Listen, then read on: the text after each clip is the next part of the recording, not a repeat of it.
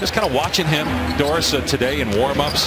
He's having fun. The chemistry, Rick Carla says, really good with his team. Nowitzki rooting on his teammates as Ferrell makes it 7-2. They play at one of the slowest paces. They'll move it a little bit faster with Dirk, and look at Yogi in a timeout for Terry Stotts. What a start for the Dallas Mavericks. They're still last, though, as Ferrell hits his third three-pointer. And he puts his hands up like they keep going underneath that pick-and-roll screen. I'm going to keep shooting. It's a 13-point lead for the Mavs. They add to it with Ferrell getting his fourth three-pointer.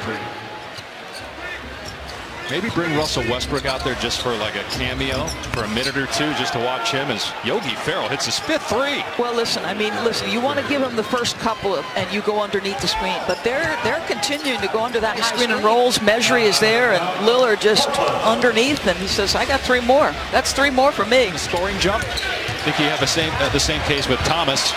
Ferrell to the goal, 19 points. This guy is on a 10-day contract, and he is putting it to the Portland Trailblazers right now. Hit it again! 22 points for Yogi Ferrell. Has a guy on a 10-day contract ever played better in the history of the NBA? You had to see Damian Lillard put his head down after he made that jump shot. Tonight, and now he's got to defend Ferrell. And Ferrell is 7 of 8 from three-point land. Wow, with Plumlee right in your grip. And Ferrell with the rebound. Here's a pull-up three by Yogi. Got it!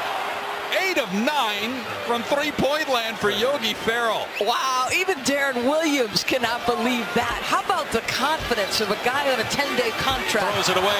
Ferrell trying for 30 points on the night. Will he get it? Nope, but he's fouled. And a chance to earn it at the free throw line, the third. All kinds of game pressure. Dirk says, go ahead, little man.